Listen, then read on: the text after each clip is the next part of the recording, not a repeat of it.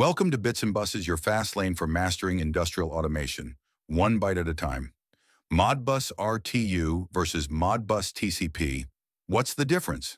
Let's dive into Modbus RTU. Modbus RTU physical layer is serial, RS232 or RS485.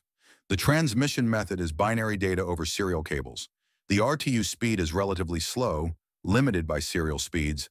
RTU covers longer distances, possible with the RS485.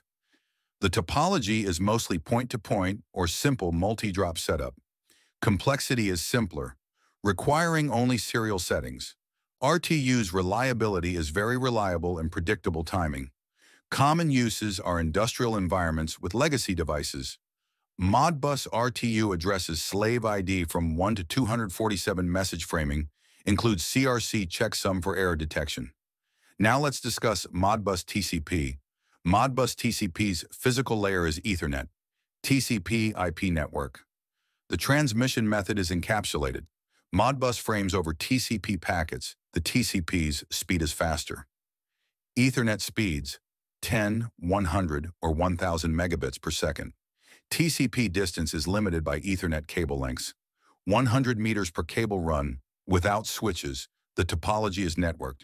Star, tree, and more using switches or routers. Setup complexity is more complex. Needs IP configuration? Modbus TCP reliability depends on network traffic and congestion. Its common use is modern industrial systems and smart factories. TCP addresses IP address. Sometimes with unit ID message framing is TCP IP handles error checking. Modbus RTU is serial communication, ideal for short, direct connections between a few devices like PLCs, sensors, and HMIs. Modbus TCP is Ethernet communication, better for networked environments with many devices and higher data transfer needs. Both use the same basic Modbus protocol, just different ways of physically delivering the data. Need more? Check the user manuals for full system details at icpdas-usa.com.